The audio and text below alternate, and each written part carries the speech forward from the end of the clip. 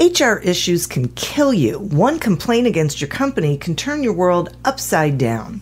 And you spend way too much time dealing with HR when you should be spending your time on making a profit. You should talk to Bambee. With Bambee, get access to your own dedicated US-based HR manager starting at just $99 per month. They get to know you and your business while providing HR expertise and the personal touch you need and want. They're available by phone, email, and real-time chat, so onboarding and terminations run smoothly.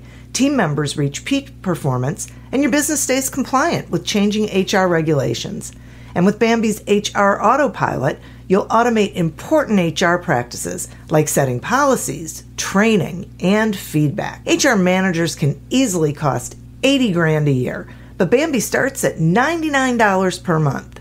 Schedule your free conversation today to see how much Bambee can take off your plate. Go to Bambee.com right now and type in Accelerate under podcast when you sign up. It'll really help the show. Spelled BAM, BEE.com.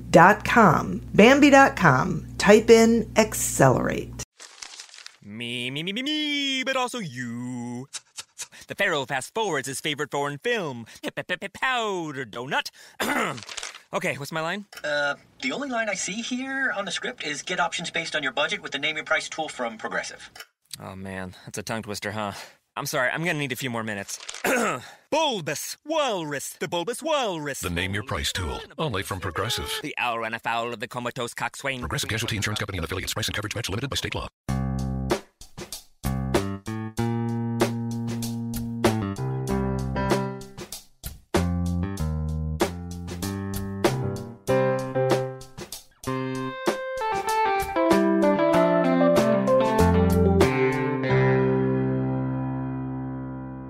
Welcome to Accelerate Your Business Growth with your host, Diane Helbig. Diane is a leading small business development and leadership coach, author, and speaker who is passionate about sharing valuable ideas, tips, and techniques with business professionals worldwide. Diane brings you the world's experts and gurus in all things business. Whether it's sales, structure, social media, planning, or plateauing, guests bring their expertise and energy to each episode. When growing your business is your focus, Accelerate Your Business Growth is the show to listen to. Got a topic or guest suggestion? Let Diane know. The goal is to make sure you have the information you need to move your business forward. Thanks for joining us. Settle in and enjoy. Hi, everyone. Thanks so much for joining me. Today's podcast is sponsored by Audible.com. We are offering a free trial. If you go to audibletrial.com/businessgrowth, you can sign up for that trial and then go exploring all of the audio content that is available to you. It is not just audiobooks, though they are fabulous. There's a lot more there for you to enjoy. Over the years, this podcast has gained recognition as a great resource for small business owners, sales professionals, business leaders of all sorts. We are fortunate to be included on lists of the best podcasts to listen to. And this is because of our guests. These are people who have expertise in particular areas of business. And they join me for a conversation where they share their expertise with all of you. Today is no different. My guest today is Mike Brcic. Community leader and serial entrepreneur by nature, Mike is passionate about helping entrepreneurs live inspired, more connected lives. Via his events and adventure retreats around the world with Wayfinders, Mike helps entrepreneurs find the tribe and the support they need to achieve great things and find personal fulfillment. Thanks so much for joining me today, Mike. Great to be here. Thrilled to have you here. So I'd like to start with a question about what you think are some of the reasons why entrepreneurs' businesses overwhelm them. Mm-hmm. That's great question. I've been an overwhelmed entrepreneur many times in my life. I've coached a lot of overwhelmed entrepreneurs. And there's a few patterns that I see that keep coming up. And, it really boils down to just a few reasons. So one of them, a big one, is that our staff, if we have a staff, our staff rely on us to make decisions. So everything gets delegated up.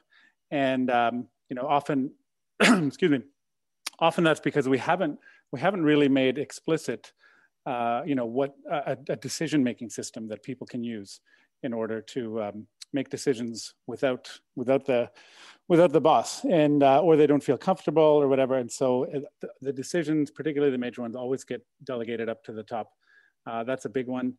They were always putting out fires is another big one. So there's issues that come up, problems that are, often they're recurring problems that keep coming up. And those people rely on the boss again to figure out how to deal with those things.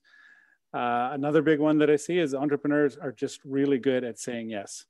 And it's a wonderful trait.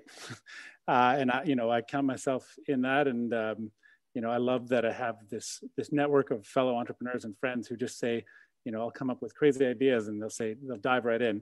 And that's great. But in the context of a business, it means we're often saying yes to a lot of things. We're not saying no. And every shiny new thing that comes our way becomes part of, what we're working on, rather than really being focused. And, the other thing that's overwhelming is cash flow issues. And probably there's a lot more businesses these days dealing with cash flow issues than ever. And those are really stressful. And, I've been on that roller coaster many times, and just, trying to get a good night's sleep, and you're worried if you're going to make payroll in the next couple of weeks or the one beyond that. That's really hard. And so those are some of the big ones that I see a lot of. And, that's when my last business, which I sold in February of last year, got to that point where all of these things were happening nonstop. I just said, I have to get off this hamster wheel. And I spent about 6 months really just implementing, bit by bit, just implementing systems, processes that would deal with a lot of this stuff. And then with my current business, it's run very differently, with all of this stuff kind of, was the starting point for my business. Okay, so let's talk about that entrepreneurs are really good at saying yes. So, which, can be a negative thing. So did you figure out how to create a system to keep yourself from doing that? Yeah, it's not, it wasn't so much a system as it was just being very, very clear on where the business was heading and what was important to us. So, I used a template from my friend Cameron Harold, who's, been a coach, it was the CEO at 1-800-GOT-JUNK, built that company to 100 million plus in revenue. And he's coached, hundreds of businesses now. He developed something called the Vivid Vision, and he wrote a book called Vivid Vision, if any of your listeners are interested in going further. But it's pretty simple. It's really just having a very clear idea of where your company is heading. And the timeline on that can differ. I tend to like to focus on 3 years, 1 to 3 years as a timeline, and just being really clear about what your business looks like a few years from now. And that can be everything from what are the products that you are selling, the services, who's on your staff, what does your company feel like and look like, how does it impact its customers, all that kind of stuff. So the more you can be clear about that, the easier it is. When you know what you're saying yes to, it's a lot easier to know what to say no to. Yeah, right. Yeah, I like that a lot. Okay. So you also talk about something called an aligned company. Can you explain that? What that is? Yeah. So there's a few things that go into that. So one of the big things is resilience, and having a company that is able to withstand shocks, such as pandemic's a bit of a unique case because nobody ever saw that coming.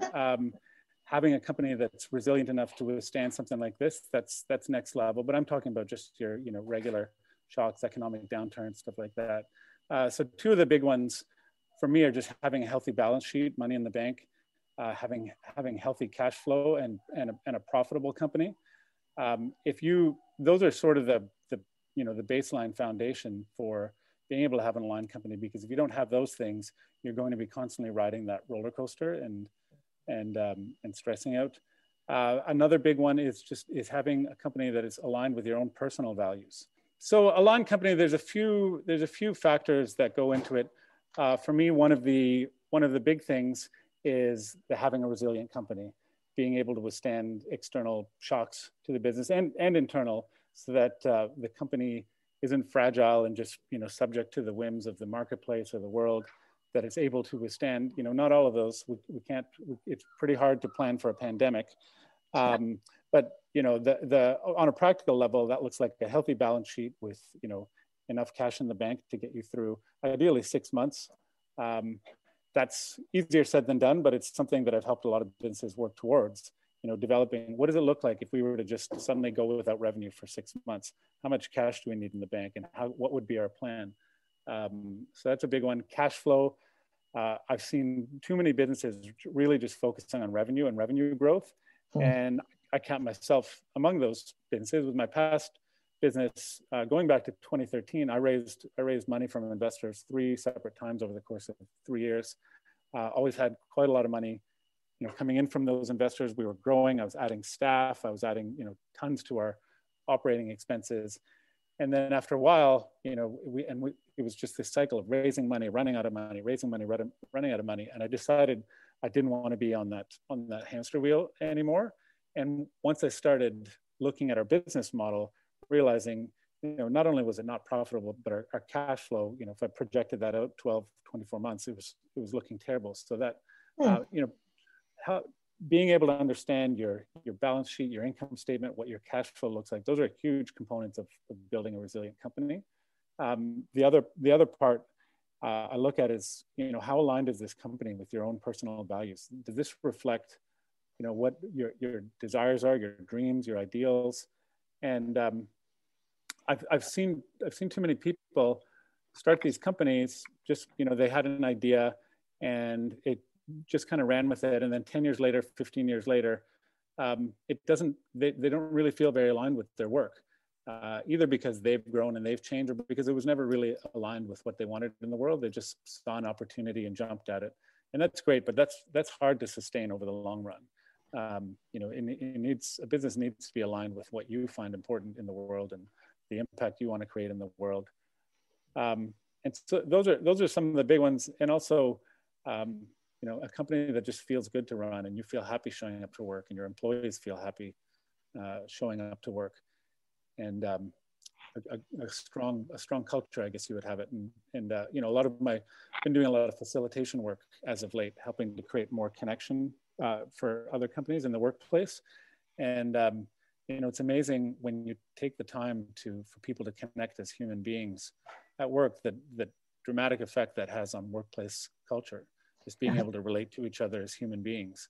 And it doesn't take a lot. It just takes a little bit of attention. Say, hey, we're not going to leave our personal lives and our humanness at the door when we go to the office, or when we log on to Zoom or whatever. We bring all of that to the workplace, and we can't ignore that. So let's connect on that level. And it's amazing what happens when you create that type of environment. Yeah, no kidding. I mean, the conversations are different. The way you interpret things that happen is different. I can see that being a huge, having a huge impact. Mm-hmm. So you also talk about dangers of scale, and I'm really curious about this, because so many people talk about, the importance of scaling, but, share with us what the dangers of scale are. Yeah, I touched on it a little bit, a few minutes ago. It's such a common thing, and it's almost like a fish swimming in water. It just isn't aware of the water around it. And as entrepreneurs, we sort of just accept that the water we swim in is scaling a business. That's what we do. We grow and we grow and we grow and we grow, and that's the purpose of an entrepreneur. And that's the path that I followed for many years with my previous company. We were in, by the time I left the company, we were in 45 different countries around the world. We had 60 plus staff all over the world.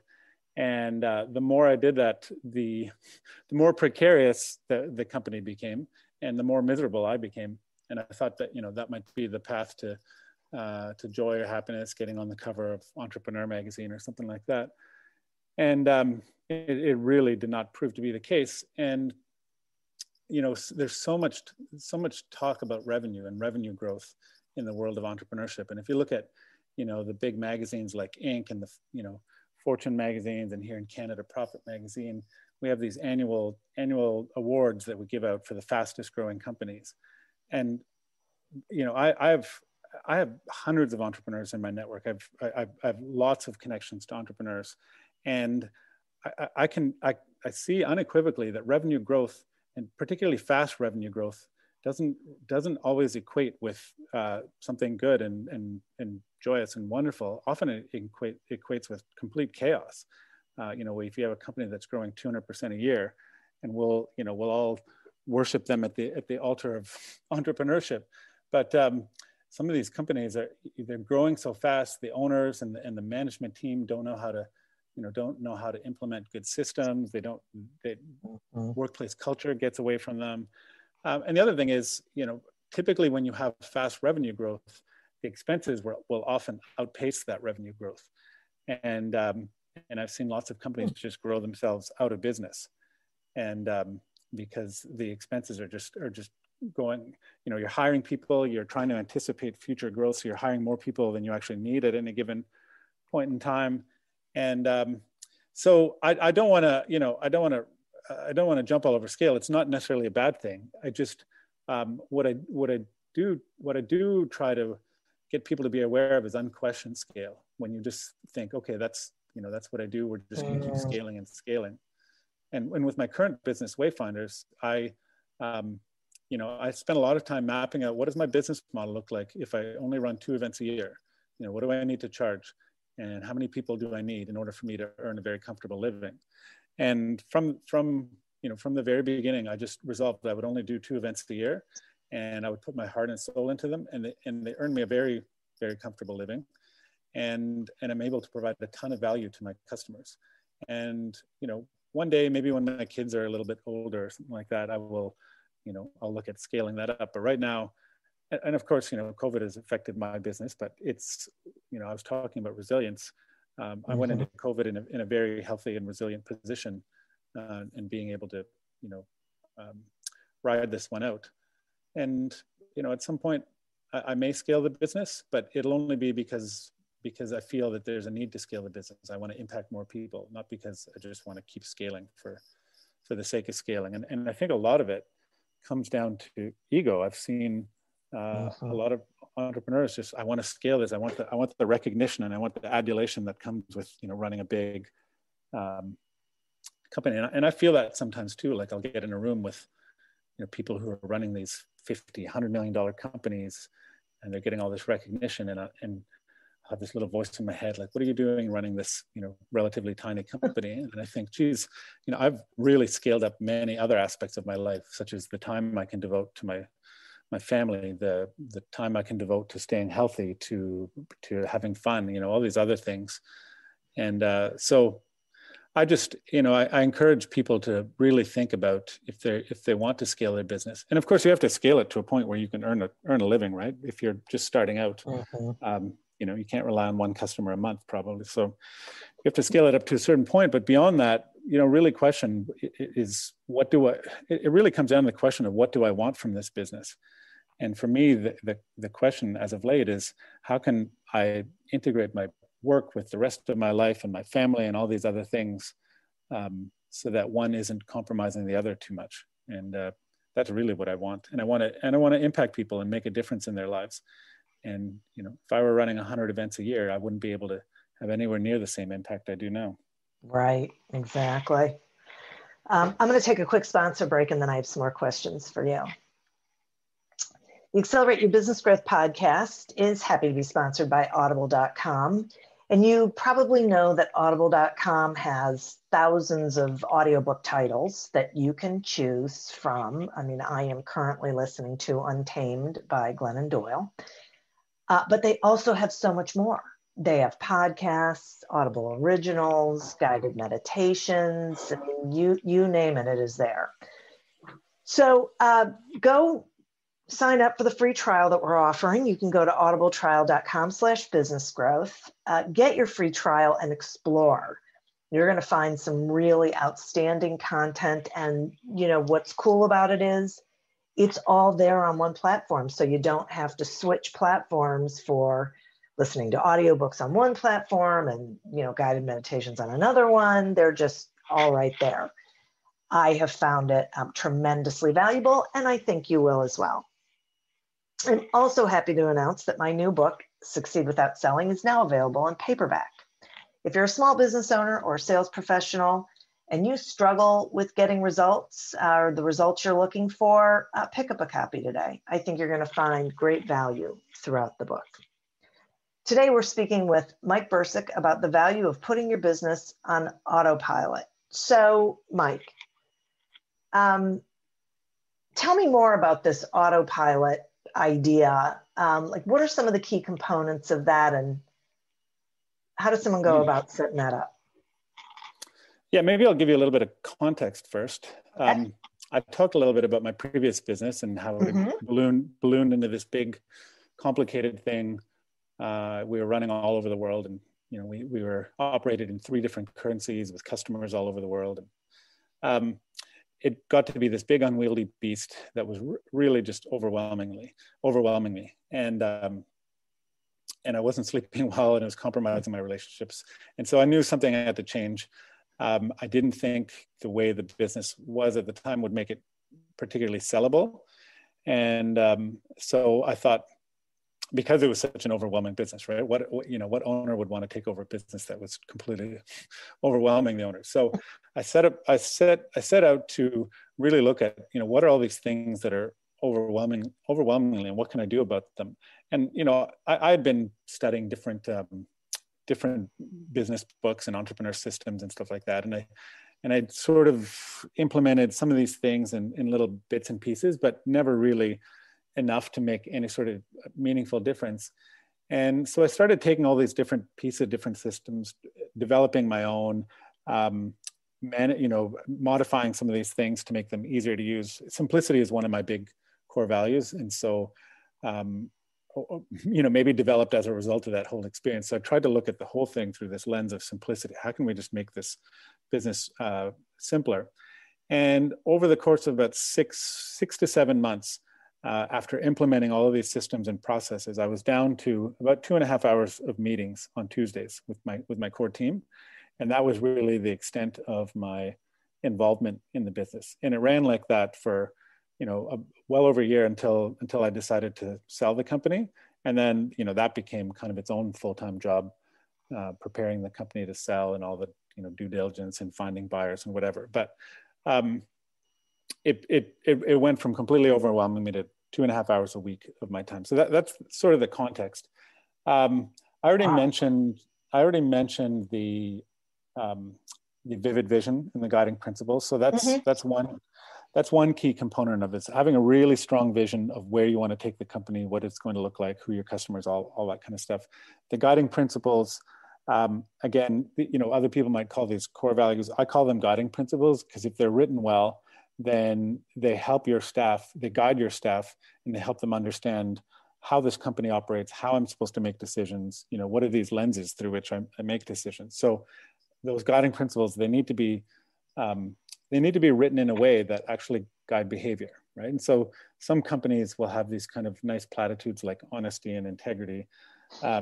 The way I look at them, they're kind of table stakes, right?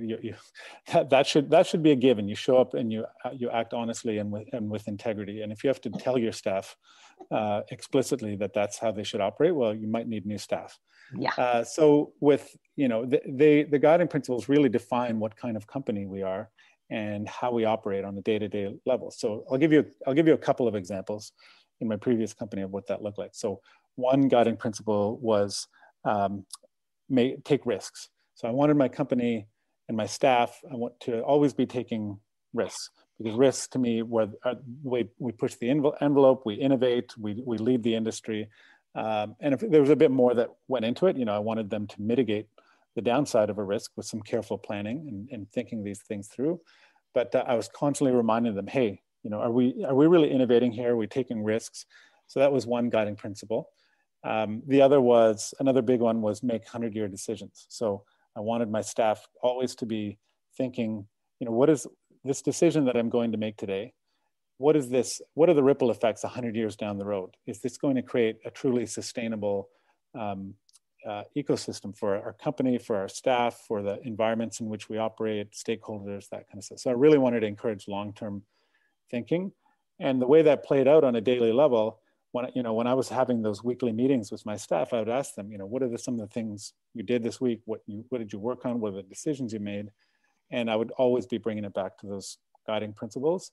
And I would give them a little bit of safety and say, listen, if you're making decisions that move us closer to our vision and they're aligned with those guiding principles, then you can't make a mistake. It can turn out poorly, but we're going to learn from that. And I'm never going to, reprimand you for doing things that you think are going to move us in the direction of that vision and they're aligned with our guiding principles. So those are sort of the foundational aspects of kind of where you start from. And that really, if you're going to step back from your company, that's a big part in just helping your staff feel comfortable making decisions. That it's not, because often these things are not explicit, right? And it's this kind of opaque thing to our staff, and they don't know, well, what is the boss going to think of this? So that's a big one. Another one that was really, I talked a little bit earlier about, putting out fires, how that's a big source of stress for business owners. There's always some kind of issue coming up, and especially if they're recurring issues, they happen over and over. We just get super frustrated. And the problem in most contexts, if you're a busy, overwhelmed entrepreneur and this problem comes up, the temptation is just slap a Band-Aid on it and move on. And and the other issue with that is often our staff will bring these things to us, as they happen, and we're expected to deal with them in the moment. So we might be working on something important, but now we have to drop that immediately and help this person deal with this issue. So one of the things I did was develop this issues list and an issues meeting. So if a problem came up in the company, and as long as it wasn't, a critical problem that was going to, really negatively affect the company. Let's say your credit card system goes down, you can't process credit cards anymore. That's probably an issue you want to deal with on the spot. But most issues don't fall in that category. They're just annoying, nagging things. And so that would get put into our issues list. It was just a Google sheet where people could park these things. And then we had an hour set aside every week where we, as the core team, would meet and we would discuss these issues. And then we would really try and get at what is the actual root cause of this thing. And that's where we found, you've probably heard of something called the 5 whys process, where you're trying to really dig into the root cause of things. And we would go down that 5 whys process, and sometimes, a couple whys or 3 whys would be enough. Sometimes we'd have to go really deep to find out what is the actual thing that we need to solve, not just this surface level thing. And then once we've kind of arrived at what the root cause is, we discuss a solution, and then we come up with a to-do plan for implementing that solution. And then that gets assigned to somebody, they become accountable for it. And then at our next issues meeting, they'll update how they've addressed that thing. And so what that does over time is it really solves issues for good. And so we had, by the time I left the company, sold the company, we'd been using the issues list for maybe a year and a half. We had over 100 issues that were in the solved section of that sheet. We had new issues, in progress, solutions, and solved issues. And there was over 100 of them that had been moved to that bottom of the list. And these were things, at least 95% of the time, they never came up again because they were properly dealt with and solved. And I can't overestimate the value of that to a business owner and to a company, being able to deal with issues once and for all. It has such a dramatic effect, because those things, they just suck your energy and they frustrate you. And so getting rid of them. So those are some big things. Another one is just having a system for taking that long-term vision and chunking it out into, we would take that long-term vision. We would look at what are the things we're going to work at this year that are going to move us towards that long-term vision? What are the big projects and what are the metrics that we have to focus on? And then where the rubber really hit the road was at the quarterly level. So we would take time, about half a day every quarter, to really dig into like, what are the projects that we have to move on that are going to hit those 1-year targets, that long-term vision, who's responsible for what. We would properly map that out. And then finally that would get mapped out into these 2-week sprints. So every other week we'd have a meeting. This is what I'm working on. This is what this person is working on. What do I need in order to move this project forward? That kind of stuff. And so it would just get, broken down into these little chunks. And then that would, people would filter that out into how their own day looks, moving these things forward. But, being able to break that down into meaningful chunks. Because if you have this, massive goal, like we want to expand to 45 countries, that's kind of overwhelming. And you need to bring that down to what am I doing over the next 2 weeks? And what am I doing today in order to achieve that goal? And that's not necessarily, a great example, because that ultimately proved to be a little bit meaningless, but to me at least personally, but. Well, I love this idea of chunking things down into smaller bits, because I think that is absolutely how we get things done and don't get so overwhelmed with. Yeah, maybe if I can tack onto that one final thing. Sure.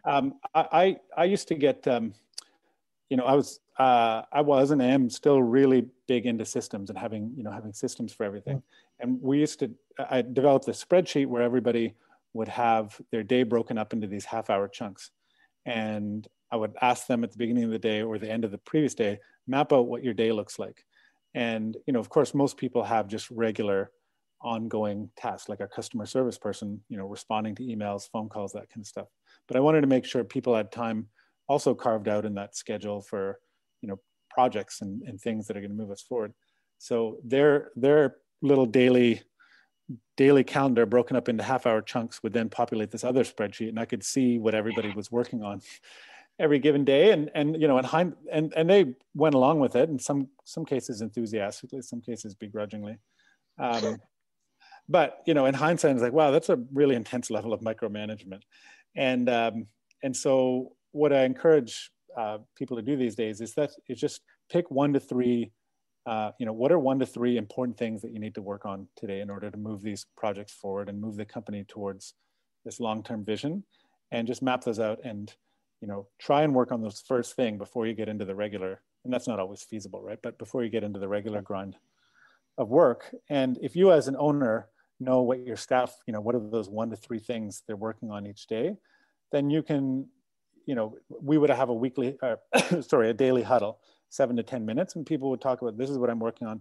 And you as an owner can then keep guiding people like, hey, is this thing that you're working on moving us towards our vision, or is it not? Sometimes people would get off track and, Right. they'd get distracted by the squirrel that's going by, and I would just gently bring them back. So that, that I think is more effective than this. What are you doing this particular half hour, right?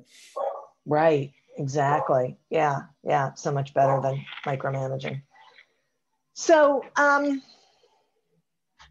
if you had to pick one thing to share with the listeners that they could implement today that would help them reduce stress and potentially working hours, what do you think that one thing would be? Well, the thing that I've seen have the most impact, my temptation is to just cheat and choose like this big umbrella kind of thing, which is like focus on developing a financially resilient company. But that's a huge project, right? Yeah. Because you can have all these other, I don't know, maybe I'll just cheat a little bit and say, really that process is just really becoming financially savvy enough to be able to understand your balance sheet, to be able to understand your income statement, to be able to put together a 6 or 12 month cash flow or whatever's relevant to your business. Because you can have all these other fires and people coming to you to make decisions or whatever. That can be stressful, but that is amplified a million times when you're also worried about making payroll, or how you're going to pay a supplier, whatever. And so, the number one thing you can do as a business owner is really understanding your business model. Because when I started digging into my business model, and I mentioned, I'd raised quite a lot of money from investors, and so I had their money in the account all the time. I didn't have to think about the business model so much. But once I decided to get off that hamster wheel and look at the business model, I was like, oh wow, this thing really isn't working. Our margins are really low. Our operating expenses are crazy high. Getting fiscally literate is so important for any entrepreneur, even if you're starting out, and just being able to understand your business model, because most people look at it, if we're not profitable and we have cash flow issues, we're just gonna grow. We need more revenue. That more often than not does not succeed, because if you have a business model that doesn't work, throwing more revenue into it is probably not going to fix the problem, right? If your growth margins are too low, you can double your sales, but that you'll probably need more staff, and you'll have more operating expenses and whatnot. So you really need to understand the business model. And there's so many resources out there for, if you don't know how to look at a balance sheet or an income statement, if you don't know how to put together a 12-month cash flow, and the cash flow is probably the biggest of all of those, right? If you can I do my cash flow at the beginning of the month, every month, looking out 12 months. Yesterday being Sunday, I didn't do it. So I did it today. And, my business looks great, even if I don't make another sale for the next 12 months or so. So that makes me feel really good. And it helps me sleep and not stress out. And I'm able to bring just more calm and clarity and presence to my business decisions, rather than, if you're constantly worried about money, then you're going to make a lot of decisions from a basis of fear and panic rather than calm. And then you also tend to make more short-term decisions, right? Because you're like, oh my God, we need money. What are we going to do right now? But you might take on an opportunity that brings in some short-term money, but it's totally not aligned with where you want to go as a company. And that's okay sometimes, but if you're constantly doing that, it's not a good recipe for long-term success. So dive into that business model, understand it, understand what you can do to address it, increase prices, lower your operating expenses, whatever. So. Yeah, boy, I think that is a huge point, because it really is the foundation of then all of the other decisions you make, and can keep you from making ones that don't serve your business. Exactly. Yeah, that makes a lot of sense to me. Well, Mike, can I add one more bonus? Sure, absolutely. The other thing that I didn't touch on yet, which is really helpful, is just having a regular meeting rhythm.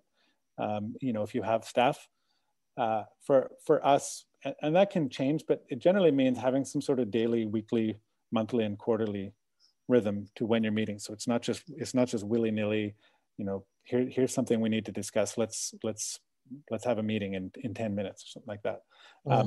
Because if you have a good meeting rhythm, then the important stuff gets discussed. So what our meeting rhythm looked like was daily huddle, 10 minutes. And that was 7 to 10 minutes. And it was really simple. As the core team this is what I'm working on. These are some of the roadblocks I might be experiencing towards getting these things done. And these are some, resources or support I might need. So that was just the weekly huddle going around the circle. The daily. The weekly huddle was, what are we hearing from our customers and our staff? So because I was the head of a fairly large company, I didn't really have a lot of contact with my customers or with a lot of my staff. So I wanted to hear from the team, what are our customers saying? What are our staff saying?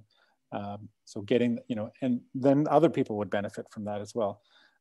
Looking at the company metrics, and then looking at everybody's role-based metrics, were they hitting their targets, stuff like that. And then talking about those issues, as I discussed before. The monthly one was just a financial meeting with my bookkeeper and sometimes my accountant, looking at the numbers from the previous month. And then the quarterly one, which I mentioned earlier, was just mapping out, here's what we're going to work on this quarter to move us closer to our vision, and also reporting on the previous quarter. Did I achieve what I set out to do? So that's pretty important. And that means getting it in the calendar and making sure everybody has it sitting in their calendar. 10 o'clock is our daily huddle. Tuesday is at 2 o'clock is our weekly huddle, whatever. Make sure that's in the calendar. And then you can cut down on so many other, ad hoc meetings. Oh, and the final one is just one-on-one time for the owner to just have one-on-one time with their key staff. And I tried to make sure that those were a mix of business and just connecting on a human level, which is so important.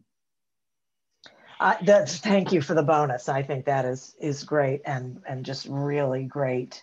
I love this idea about having scheduled meetings, because you're right, it gets rid of all of that constant interruption throughout the day, thinking, I need an answer right now, when most of the time, no, you don't. It gets people taking ownership and responsibility for things. If they know it's okay for them to go solve that problem, they don't have to bring it to you. Exactly. Yeah. That is great.